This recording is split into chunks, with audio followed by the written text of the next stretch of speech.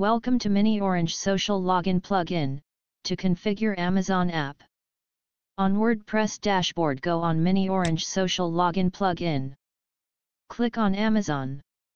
We will go through the steps in this video. Click on Amazon developer link. On Amazon developer page, click on Sign In. Select Developer Portal. Next, click on Create a new security profile. Enter profile name and its description.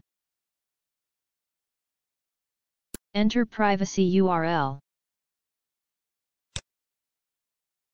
Click on Save. Here, go on Settings option under Manage. And select Web Settings in that. Click on Edit button. Here, to fill return URL, go to Amazon instruction. Copy it. And paste it in return URL. Save it. Now copy client ID and paste it in app ID field. Click on Show Secret. Copy it.